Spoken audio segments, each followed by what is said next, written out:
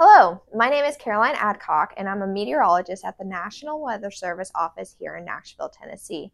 Today, let's talk about the different types of weather instruments that meteorologists use every day. First, a weather instrument is a device that measures a weather-related condition, such as temperature, wind, or pressure. Our weather instruments work to not only give us an idea of the current weather conditions, but they are also used to produce a reliable weather forecast. A thermometer is an instrument that measures air temperature, otherwise known as how hot or cold our atmosphere is. One type of thermometer that you may be familiar with is an enclosed glass tube that has a type of alcohol inside of it that is often a red dye. As temperature increases, this liquid expands up the tube, indicating a warmer temperature. As the temperature decreases, the liquid contracts towards the bottom of the tube, indicating a colder temperature. Another type of thermometer is a digital thermometer. This type of thermometer uses a small electronic circuit and a resistor to tell the temperature. When the temperature changes, this electrical circuit notices the differences from the resistor. This change in resistance is then converted into a change in temperature, which you see as a digital reading on the screen. In the United States, we typically measure temperature on the Fahrenheit scale. On this scale, 32 degrees Fahrenheit indicates the point where water freezes, and 212 degrees Fahrenheit is the point where water boils.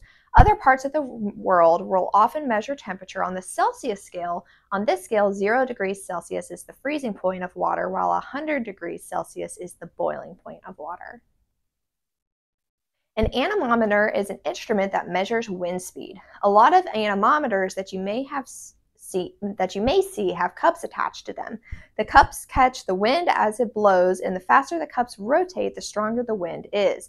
The anemometer counts the number of times these cups turn, and it uses that to calculate the wind speed.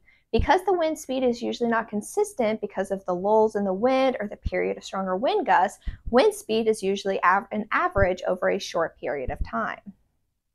The most common way of measuring wind speed is miles per hour, but mariners and pilots will often refer to wind speeds in units called knots. A wind vane is an instrument that indicates the direction the wind is blowing.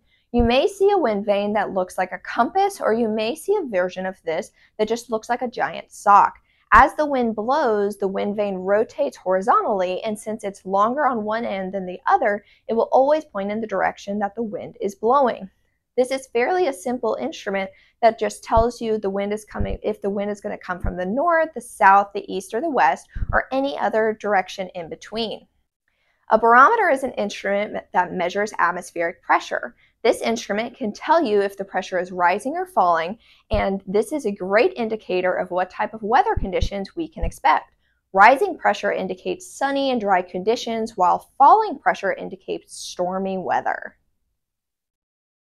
A hygrometer is an instrument that measures humidity. The more moisture that is present in the atmosphere, the higher the humidity is, and the more humid and muggier it will feel outside. A humidity value of 100% indicates that our atmosphere is holding as much moisture as it can. How much moisture can our atmosphere hold is very dependent on air temperature. Cold air cannot hold as much moisture as warm air can. A rain gauge is an instrument that measures specific rainfall over a specific period of time. As rain falls, it collects in a rain gauge. We typically measure rain in inches, with the higher numbers indicating a lot of rain has fallen.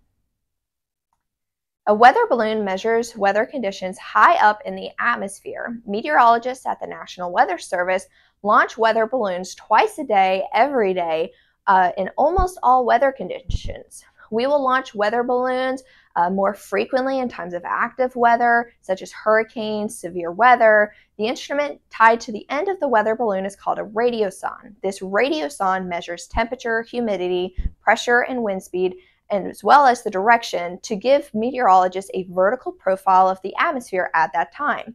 From this, we can get a sense of how unstable our atmosphere is, how much moisture is present, or even if the conditions are favorable for tornadoes.